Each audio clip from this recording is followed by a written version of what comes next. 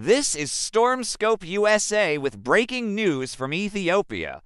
A massive volcanic eruption has just occurred in the Afar region, marking a historic geological event that scientists are closely monitoring. This development has significant implications for the surrounding area and demonstrates the dynamic nature of Earth's tectonic forces. The Hayli Gubbi volcano erupted explosively on November 23, 2025, generating an ash plume that reached approximately 10 to 15 kilometers in altitude. The eruption began at approximately 8:30 in the morning local time in one of the most remote and inhospitable regions on Earth. This represents the first documented eruption from this volcano in recorded geological history. The location of this eruption is particularly significant. Africa typically experiences limited volcanic activity compared to other continents. When eruptions do occur, they're usually concentrated in the Congo region.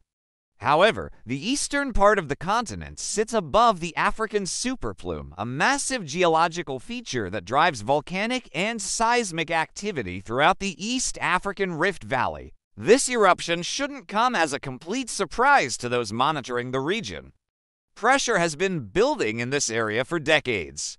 Over the past 6 to 12 months, significant activity has been observed further south near the Dofen and Fentale volcanoes.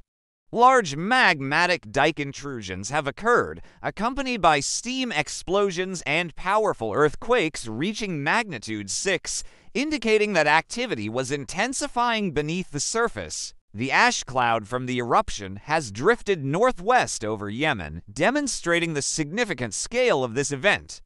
Initial estimates placed the ash column at 10,000 feet or 3,000 meters, though it has likely risen considerably higher since those early measurements were taken. The Aviation Code has been elevated to red, the highest alert level. Approximately 1.5 million people live near these volcanic systems in and around the East African Rift Valley. If this activity continues to evolve, it could develop into a serious situation for these communities. However, it's important to understand we're observing processes that operate on geological time scales. Most volcanoes in this region produce low-viscosity magma, which typically doesn't result in highly explosive events, although today's eruption proves to be an exception. Satellite imagery reveals the extensive nature of this ash cloud. The plume is clearly visible moving across the Red Sea toward the Arabian Peninsula. Satellite data also shows a significant sulfur dioxide plume being released by the eruption. This gaseous emission is a key indicator of magmatic activity and can have implications for air quality and climate in the short term. The Hayli Gubbi volcano is located approximately 15 kilometers southeast of the well-known Erta Ale volcano. It stands at 521 meters in elevation and is actually one of the smaller volcanoes in this volcanic zone. When examining satellite imagery of the area, you can see numerous other volcanic features scattered throughout the landscape. The terrain itself appears twisted and churned, a direct result of the African Super Plume rising from deep beneath the Earth's surface. The entire Afar region has been geologically very active. If we compare locations, the Dofen volcano, where recent activity has been concentrated, sits approximately 450 kilometers away from Hayli Gubbi. Despite this distance, the African Super Plume affects this entire area. It's one of the largest geological features on our planet, extending deep into Earth's mantle. Understanding the African Super Plume requires looking at cross-sectional seismic data. These measurements show seismic velocity variations throughout the African continent. In the Afar region, there's a distinct zone of very slow seismic velocity. This slow velocity indicates that the rock in this area is more malleable and hot compared to surrounding regions. It's what scientists call a low-velocity seismic province, and it's directly linked to volcanic activity. The cross-section with depth reveals how this super plume originates near the core-mantle boundary, possibly in the region near South Africa, then rises and spreads laterally like a river of molten material beneath the surface. The energy from this upwelling is so powerful that it's literally tearing the African continent apart. Continents are the most stable geological structures on Earth's surface, composed primarily of strong felsic rock types like granite. The fact that this flow of energy can actually cause continental rifting demonstrates its immense power. Most of this rifting energy is concentrated in the Afar region of Ethiopia, though it extends southward and even into Arabia. This is the fundamental force driving current geological activity in the region. The pressure hasn't been building for just months, but for years and decades. Now we're witnessing major explosive eruptions from this rifting zone, which historically has experienced infrequent volcanic activity compared to other hotspots like Hawaii. Between 2015 and 2020, 20% of the known volcanoes in the East African Rift System showed signs of activity. That's 18 volcanoes displaying deformation and other indicators of unrest in just a 5-year period. This represents a huge amount of geological activity. The area has also experienced subsidence and other tectonic movements, all pointing to an energetically active geological system. Scientists track much of this activity using isotope ratios, particularly helium isotopes. These measurements are crucial for understanding where deep Earth energy originates. Different helium isotope ratios exist near the core-mantle boundary, and these distinctive signatures get transported upward by mantle plumes like the one beneath Hawaii and the super plume under Africa. Helium is the second lightest element after hydrogen and exists as a noble gas, meaning it doesn't readily react with other elements or bind to compounds. This property allows helium to migrate upward from the deep Earth relatively unchanged.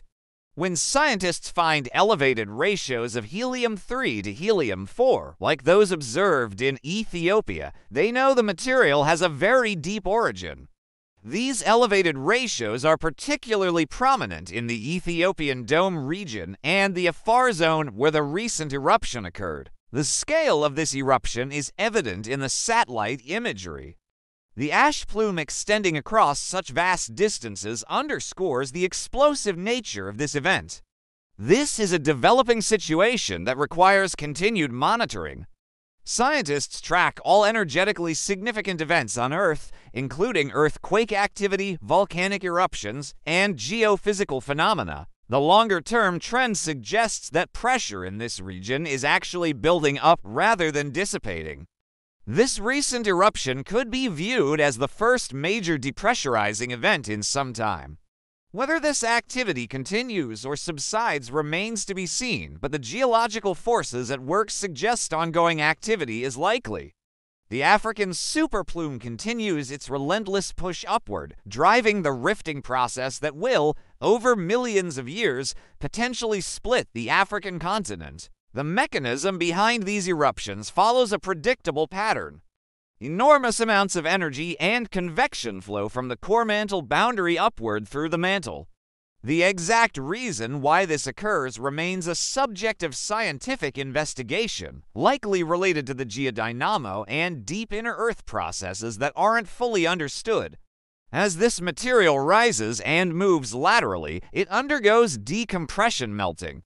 When pressure drops, rock begins to liquefy, forming magma chambers close beneath the surface. When these chambers repressurize, the result is similar to a release of built-up pressure.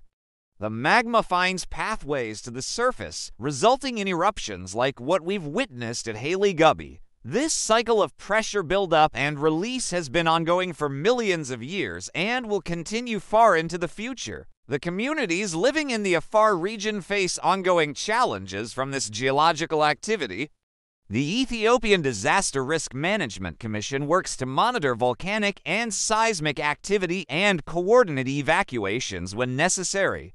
In recent months, tens of thousands of people have been relocated from high-risk areas near active volcanoes. The infrastructure in these regions, including roads, buildings, and homes, has sustained damage from earthquakes and volcanic activity. The remoteness of the Afar region makes monitoring and response particularly challenging.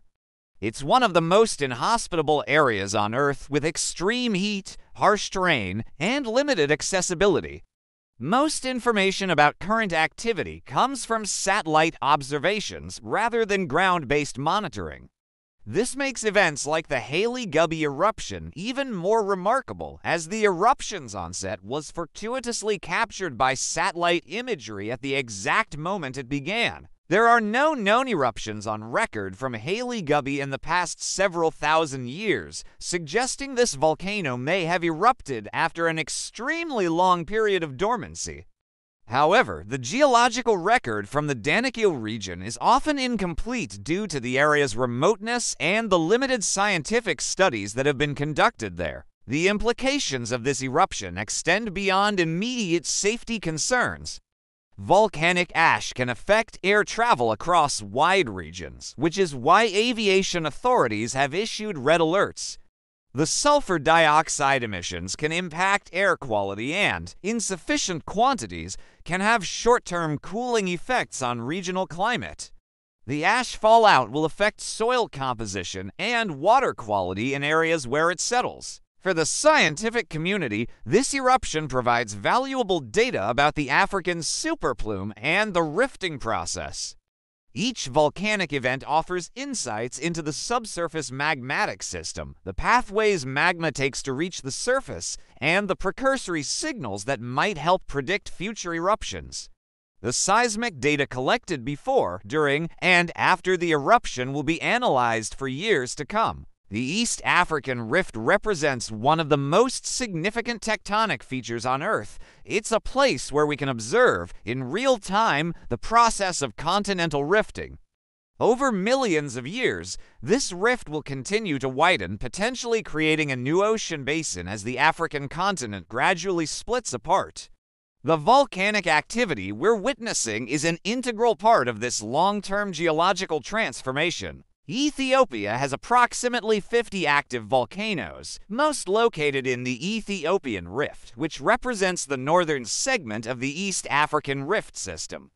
An active volcano is one that has magma stored deep within the Earth's crust and could potentially erupt in the future.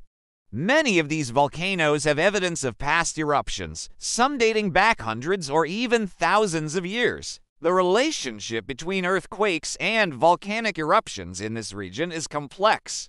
While it's rare for earthquakes to directly trigger volcanic eruptions in Ethiopia, the two phenomena are intimately connected. Both result from the same underlying cause, the movement of magma beneath the surface. As magma intrudes into the subsurface, it fractures rock and creates earthquakes. These volcano-related earthquakes differ from purely tectonic earthquakes and often occur in swarms over extended periods. The current situation at Hayli Gubbi demonstrates the unpredictable nature of volcanic systems.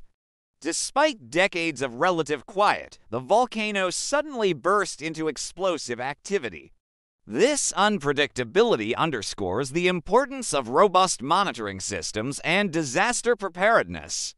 Countries like Japan have developed comprehensive disaster preparedness cultures that include routine drills, widespread education programs, and active community engagement. These measures have proven effective in reducing the impacts of natural hazards. For Ethiopia and the Afar region, continued investment in monitoring technology and early warning systems is crucial. Satellite remote sensing provides valuable data, but ground-based seismic networks, gas monitoring stations, and GPS deformation measurements offer complementary information that improves eruption forecasting. The challenge lies in implementing these systems in one of Earth's most hostile environments. The explosive nature of the Hayli Gubbi eruption contrasts with the typical effusive activity seen at nearby Erta Ale, which has maintained a persistent lava lake for decades. This variability in eruption style, even within the same volcanic system, reflects differences in magma composition. gas content, and the structure of volcanic conduits. Understanding these differences helps scientists assess volcanic hazards and provide appropriate warnings to affected populations. As this situation continues to develop, multiple agencies and research institutions worldwide are monitoring the volcano. The Volcanic Ash Advisory Center in Toulouse, France, coordinates information about ash cloud movements to ensure aviation safety. Seismologists track earthquake activity, volcanologists analyze satellite data for thermal anomalies and gas emissions. This coordinated international effort exemplifies how modern science addresses volcanic hazards. The broader context of climate and geological cycles also plays a role in volcanic activity.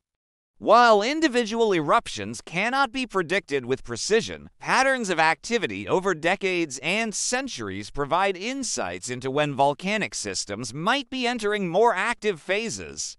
The data collected from events like the Hayli Gubbi eruption contributes to this larger understanding. For the people of the Afar region, this eruption represents both a hazard and a reminder of the powerful forces shaping their homeland. The landscape they inhabit exists because of volcanism and tectonics. The fertile soils that support agriculture in some areas result from weathered volcanic materials. Geothermal energy resources, another product of this volcanic activity, offer potential for sustainable energy development. This is StormScope USA, continuing to monitor the situation at Hayli Gubbi Volcano and throughout the East African Rift System. We'll provide updates as new information becomes available from satellite observations, seismic monitoring networks, and ground reports. The unfolding geological drama in Ethiopia serves as a powerful reminder of our planet's dynamic nature and the ongoing processes that shape the world we inhabit.